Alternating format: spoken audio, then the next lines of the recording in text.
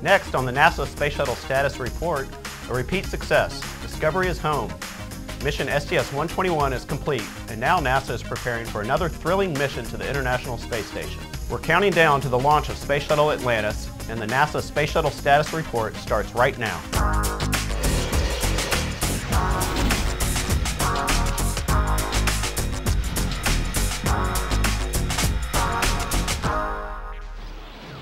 After a star-spangled, spectacular launch on the 4th of July, Space Shuttle Discovery completed its successful 12-day mission with a flawless landing at the Kennedy Space Center in Florida. Newly placed cameras on the shuttle's solid rocket boosters provided unprecedented images of the shuttle as it became the first manned spacecraft to launch on Independence Day. Hello, I'm Spencer Woodward, NASA Test Director, and this is the Space Shuttle Status Report, your in-depth, behind-the-scenes look at NASA's Space Shuttle fleet. Led by Commander Steve Lindsay, Discovery's mission goes down in history as a complete success. Mission highlights include 3 spacewalks to test various shuttle repair techniques, including the use of the boom extension as a work platform.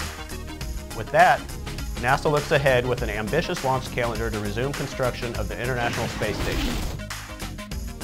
Space Shuttle Atlantis is now at the pad and ready to fly. Orbiter Atlantis last flew on mission STS-110 in April of 2002. Even while Orbiter Discovery flew on 2 missions in 12 months, crews at Kennedy Space Center were busy readying Atlantis simultaneously, and now she's ready to go. Atlantis rolled from the Orbiter Processing Facility over to the massive Vehicle Assembly Building on July 24th. That's where the orbiter was attached to its orange external fuel tank and twin white solid rocket boosters. NASA calls this process rollover. After that, the complete shuttle stack rolled out to Launch Pad 39B beginning at 1:05 a.m. Eastern Time on August 2nd. NASA calls this stage of launch readiness rollout. The 1-mile-per-hour trip atop the crawler transporter took just under 8 hours. Poised against the brilliant Florida sunrise, Atlantis waits for a launch window that opens in late August. After launch, Atlantis' crew of 6 astronauts will spend 11 days on orbit. Their goal?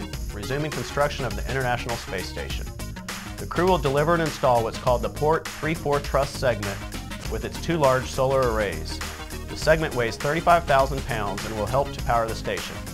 It will take 3 spacewalks to install the hardware. That's all the time we have for this week's Space Shuttle Status Report. Next week, we'll introduce you to the crew of STS-115 and watch as they go through a mock launch countdown at the Kennedy Space Center.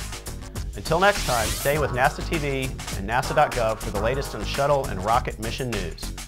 For the NASA Space Shuttle Status Report, I'm Spencer Woodward. Go Atlantis!